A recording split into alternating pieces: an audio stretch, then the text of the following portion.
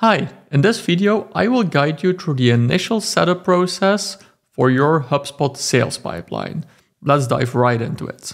So here we can see the pipeline within HubSpot. I already set up this pipeline, but I will guide you through the entire process. But this is basically what we will be working on in this video. I will get into more details about the different parts of the pipeline screen within HubSpot itself in a future video. So definitely like this video, subscribe to the channel to stay tuned for those videos as well. Let's go into the pipeline settings here.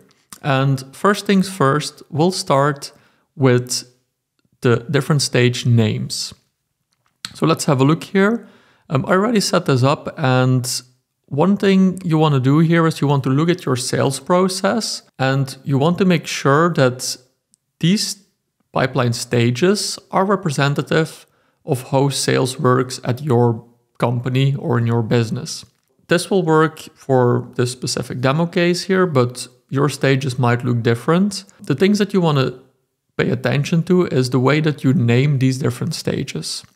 So as you can see here, I'm using the past tense for all of the stage names, and there's a reason for that. Using the past tense makes it easy for everyone to understand when a deal can move to the next stage. For example, this first one here, appointment scheduled. It is clear that a deal can only be created in this stage, since this is also the first stage, when an appointment has actually been scheduled with a prospect or a buyer.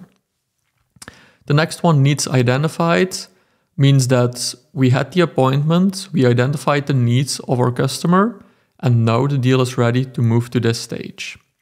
And this is what we want to do for all of these. So like contract sent, for example, it's clear that we send the contract to our customer. I will also share a pipeline setup guide that I created in the description of this video. So if you want any help in figuring out which of these stages are appropriate for your business or how you should think about the different stages for your business, including any of the entry and exit criteria for each stage, as well as any assets that sales can use for each stage in this pipeline. You will find all of that within the pipeline setup guide that I will share in the description. So once we picked the different names here, and you can just add a new stage here.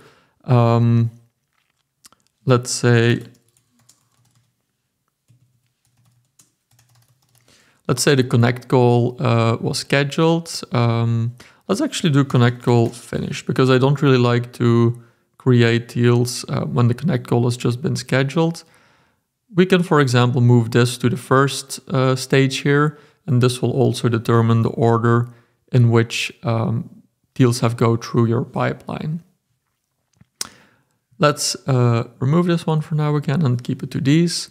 So the next thing we want to look at is the deal probability. So when you're just starting out in HubSpot, chances are that you don't have an accurate idea of what the deal probability will be for each of these different stages. So to start off, you might want to start with a guesstimate of what the probability would be for a certain stage. So the deal probability basically marks the chances for a certain deal within the appointment schedule stage here, for example, to be moved to a closed won deal eventually. So here it would be 20%. Now, once you're already using HubSpot for a while, or maybe your business has been using HubSpot for a while, but you're watching this video to optimize your pipeline, there's actually a really good report where you have accurate data on how to determine these deal probability percentages. There is this report called the deal funnel. You can find this in the sidebar under reporting, sales analytics, and then here forecast and pipelines, deal funnel. And here you will see a deal funnel report. Now there's not a lot of data in here since we're working with a demo account in this case, but one thing you want to do here is that for each of these stages, you want to check the conversion to that specific stage. How do we do that? So here we can see on the right-hand side, we have the stages. Make sure that you set the correct date range here. So I've set this to this year so that I have enough data, or at least when your account would have enough data, it would be there. You click on Edit Stages, And then we're just going to pick the 2 stages that we want to calculate the probability for. So let's say I want to look at the appointment scheduled stage here. And then I want to know what the percentage is of people in the appointment scheduled stage to move to closed won. So I apply that here. Here you can see that unfortunately there's no data, but let's say that one of these would have moved to closed won here. So that would mean that we have 3 deals that were in appointment scheduled. One of them moved to closed won. So we would have a next step conversion of 33.3% in that case. So then we know that the probability for the appointment scheduled stage would be 33.3%. We can only use the round numbers here, so that would be 30% in that case. And then we can update that here accordingly. Now, the next thing I want to have a look at is the conditional properties for each of these stages, because this is really helpful to make sure that your salespeople fill out the right properties within the system throughout the sales process. So let's have a look at that. So here we can see the conditional stage properties. And you can already see here that I filled some of these out for the needs identified stage. So let's say in this case that we're working with a company that sells custom gyms for hotels. And we have a pipeline stage that's called needs identified. At this point, we should know what the prospect is looking for specifically. So I added a couple of properties here that need to be filled out whenever a deal moves to needs identified. So here you can see the properties that I added. And let's just show you how we add these. So we have the project timeline here. You would click on Add Dependent Property. You look for the project timeline, and then you get to decide whether this is required or not. So I want this to be required because I do want sales to get this information.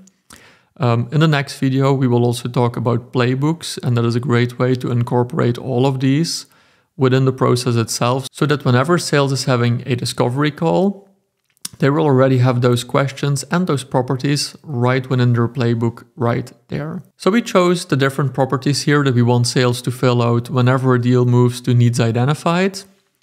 And after that, we would click on Apply Logic. Now, this has already been saved, so I don't need to do that. I can just click on Cancel, and that will be right here. So let's save this so that the deal probability of 30% has also been saved. And then I can show you how this would actually work. So for example, let's say that this deal right here now moves to needs identified. Whether we do that here or within the deal itself, it will work the same way. I'll show you the other one in a second.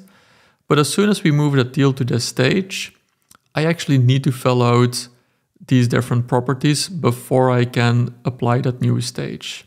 So I need to fill out the equipment interest, I need to fill out the gym space, I will also need to fill out the primary users, the usage frequency, and also the project timeline. Like most of these are also part of the band model, where we identify the budget, authority, needs, and the timeline. The only one not in here as a property right now is actually the budget, but we could, for example, add the amount in here, and then we would also have the budget in there as well. Then I'll also show you when we would do this within the deal itself. So here we're within the deal. In the top left corner here, we can move this deal to a new stage. We say needs identified, and I'm getting the same prompt. And then you can see that as soon as I fill out all of these out, we will be able to move this deal to that stage. And that's that. Now, the last thing I want to show you is that we also have a way to make sure that sales uses the pipeline in the right way. And that's something we can do here within the tab Pipeline Rules. And we have a couple of rules that we can apply here. So we can say that we want to limit the deal creation to specific stages. This is a really good one because usually you want your deals to move through each stage of your pipeline. So here I want to limit this to appointment schedule because that's our first stage in the pipeline here. I can also check that we want to restrict deals from skipping certain stages. So let's do that as well. So in this case, a deal has to go through all of the different stages. We might also want to restrict deals from moving backwards, we can also set for specific stages or for all stages. You can limit who can edit deals moved to select stages, and you can also add an approval process for a certain stage within the pipeline, so that this deal will require approval once they get to a certain approval stage. And once we filled all of this out, we now have a well-built pipeline. We have clear stages within the pipeline tailored to how your business works. We have all of these stages in the past tense to make sure that it's clear for sales when a deal can move to a certain stage. And we have all of the properties set up that we need for every stage within this pipeline. After you watch this video, you probably want to see the video on Playbooks. I will link that one right up here, because here we will go into more detail on how you can use Playbooks to really streamline your sales process within your business. I will see you in the next video. Bye.